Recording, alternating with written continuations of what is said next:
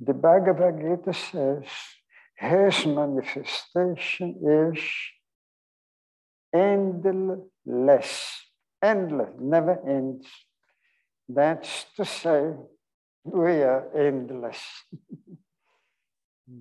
So every time you return, let's say next time you return, you go to a self-knowledge class, you already know it.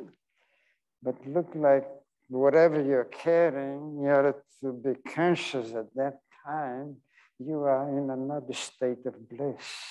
You're going further into subtler worlds, subtler.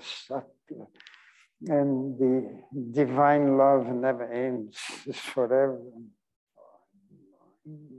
But deep inside, you see only the senses, the mind changing. You see the body and the mind enjoying the food, this and that. But here's the beauty. The Lord, you have your own ego, right?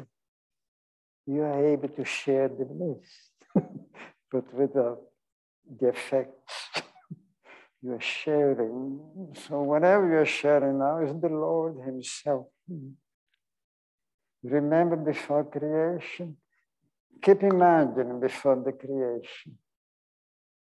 Nothing there, no light, no beings, nobody even to know that God exists. Nothing. That's terrible.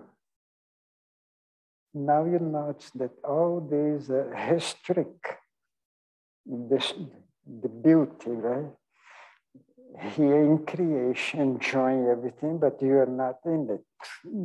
And the problem is that since you have your own ego, some people say, that's me now, me. I am this, I am that, and that's the beginning of the pain.